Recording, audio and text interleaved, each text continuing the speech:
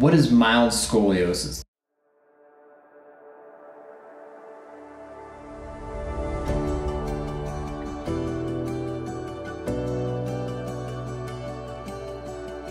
Hi, Dr. Chris Schools, and I want to talk to you about the different severities of scoliosis and specifically talk to you about what would be identified as a mild scoliosis.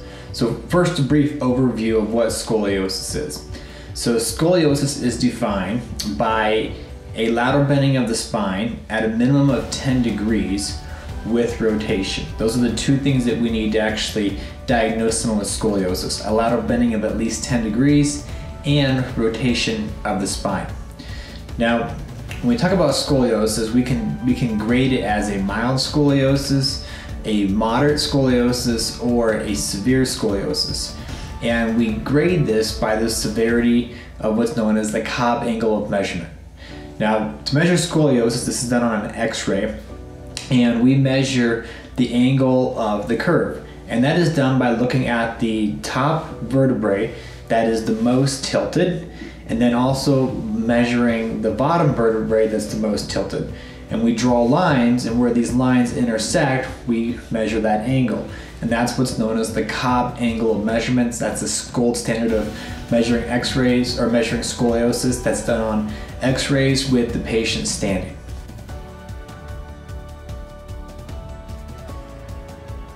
So what is a mild scoliosis? A mild scoliosis is when the curve measures between 10 and 20 degrees. Now, mild scoliosis has different treatment options, and that can be anything from observation, which is probably the most common treatment, where someone is being periodically checked or evaluated to see if the curve is progressing. And then sometimes we even do certain treatments, which I'll talk about in a minute.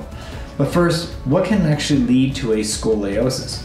Well, there are several potential causes.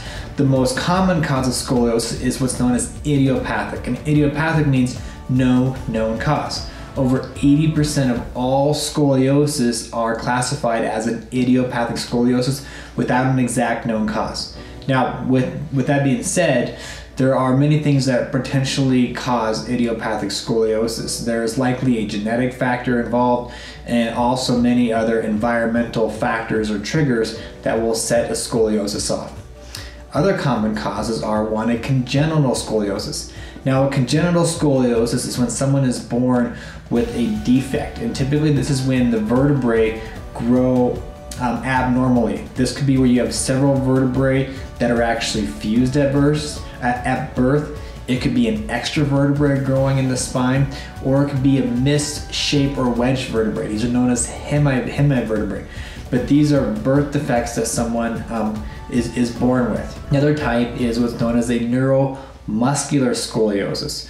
The two most common types of neuromuscular scoliosis are probably cerebral palsy, which is basically when there is a problem with the brain development during pregnancy, and that causes neuromuscular problems. And another one is actually muscular dystrophy, which is basically a weakening of the muscles.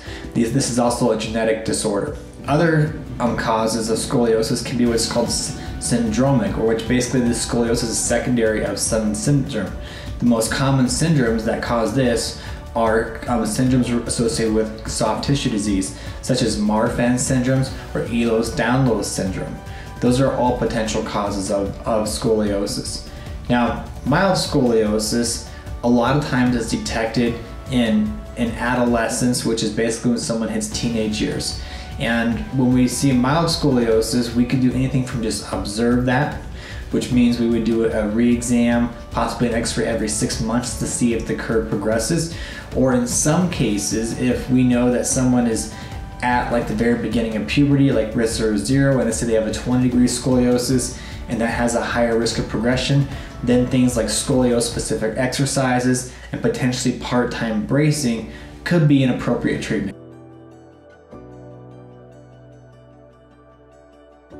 So what could be things that actually lead a mild scoliosis to progressing? The biggest cause is going to be during growth spurts, and the most common growth spurt to look for this to progress is during the first year of puberty. This is what's known as the peak growth velocities. That first year of puberty, where teenagers or adolescents grow the fastest. This is where these mild curves have the greatest risk of progressing to a moderate or more severe curve, and this is when curves definitely need to be monitored. It's also when, if it is progressing or if there's a chance of progressing, it's also when it's the most appropriate to do early intervention. Things like scoliosis-specific exercises or scoliosis bracing, and a lot of times in a mild curve, a nighttime brace, a brace only worn at night, or a brace only worn part-time can be very effective. Other factors are, if we see scoliosis in boys, these mild curves, that there's a higher risk of a pathology being associated. So that's a good time to actually do other tests like an MRI to potentially rule out any other pathologies that may potentially be contributing to that scoliosis. Along with that, males or boys with scoliosis have a higher risk of progression when we find it in an early onset or an idiopathic scoliosis.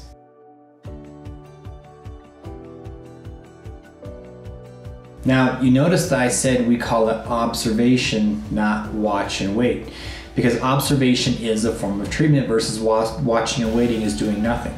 So if someone chooses observation, they should be evaluated at least every 6 months by trained specialists in scoliosis, where they should get an updated physical exam to look for physical signs of scoliosis, including rotation of the spine and asymmetry starting to show up. Also, taking regular x-rays, which is known as serial x-rays, every 6 months, especially during that growth development, is really critical to monitor the scoliosis, because if we see a mild scoliosis progressing, we know it's definitely time to get on conservative treatment. Now, when it comes to conservative treatment, we have a couple different options. One of those is scoliosis-specific exercise. Now, it's critical to know that scoliosis-specific exercise is much different than general exercise like general physical therapy. Things like chiropractic and general physical therapy have not been shown effective in impacting the potential progression of scoliosis or correcting those. But scoliosis-specific exercises, we're talking about Schroth, C's, or Scoli balance, those have been shown effective at influencing the potential progression of scoliosis, and in some cases reducing the size of those curves. Additionally, bracing. Now, traditional braces like a Boston brace or a Charleston brace, they use what's called as 3-point pressure system, where basically they work by trying to squeeze the spine, and the goal of those is trying to hold the spine in the same position and hopefully keeping it from progressing to surgical levels. But more modern bracing, such as what's used in a Scoli brace, is actually a corrected brace. And Scoli brace works by putting the spine in a 3D over-corrected position. So it's not just squeezing the spine, it's actually unrotating, and it's putting the spine in the opposite position. And by putting the spine in an opposite position, it can actually influence how the curve changes over time, and in many cases can actually reduce the size of the curve, and sometimes even completely eliminate the curve to the point where it would be low 10 degrees, and then at that point not even technically diagnosed as scoliosis.